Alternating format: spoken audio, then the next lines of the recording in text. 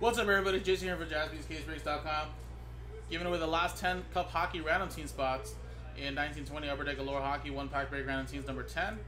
So again, 31 total spots. We randomize the customer names and teams. Distribute the hits out of the 1-pack break. Whoa. And then we will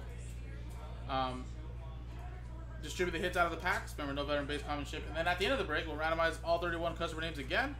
And top 10 out of the 31 get a spot in the random number block or random teams break of Cup Hockey, which will be coming up next.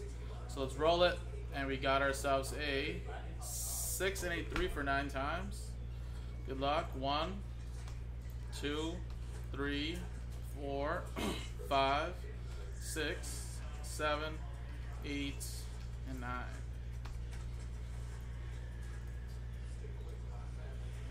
Sean down to Sean.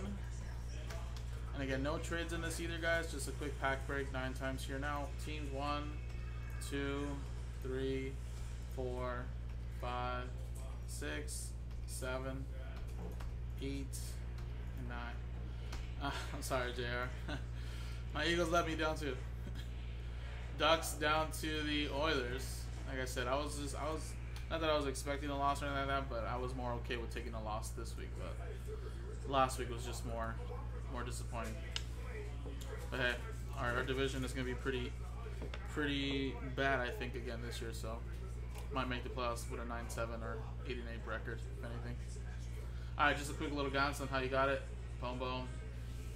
Let's alphabetize it now. Let's print out the sheet. Let's rip. And then, of course, Cup Hockey break coming up after this once we randomize to see who gets the last 10.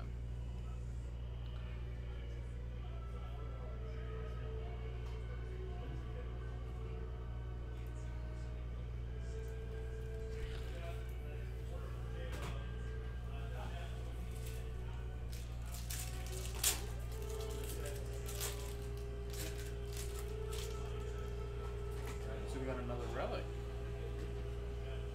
And Barrett Hayton is the relic. Jordan Binnington and Alex Tuck. There you go. Little stamp to let you know what ships and what doesn't. Now let's see who's gonna get into the break itself. Remember, top 10 get in. Roll it again. And it's a 5 and a 3, 8 times this time. Good luck. 1, 2, 3, 4, 5, 6, 7, and 8th and final time. Boom. Top 10 get in. Ryan squeezing in. William, Sean, Steve, William, Sean, William, and Sean. Wow. Plays the odds and gets in with a handful of spots. So Sean down to Ryan H.